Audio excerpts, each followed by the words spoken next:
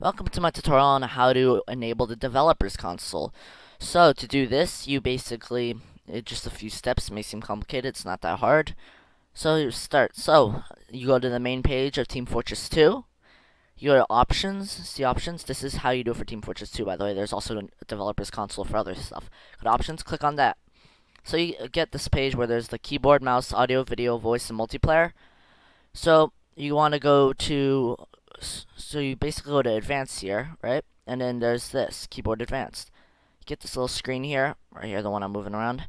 And there's fast weapon switch enable developers console. So click on that and you hit OK. You can hit apply, hit OK. You got it. It's still not set up, well, it might be, it might already be on default key. But to make sure you go all the way, so you hit on options again. You go to keyboard, go all the way down to the bottom, and right here there is toggle developers console.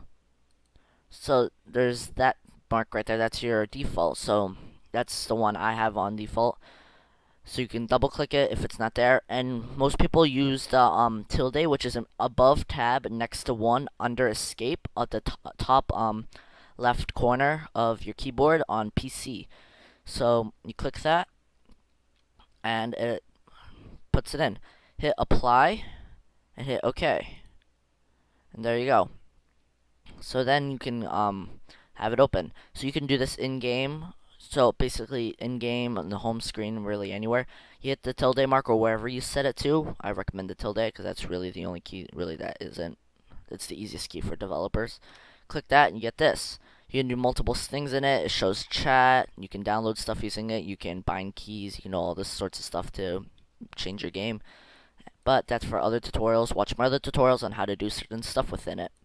Thank you for watching, and stay and subscribe to my channel.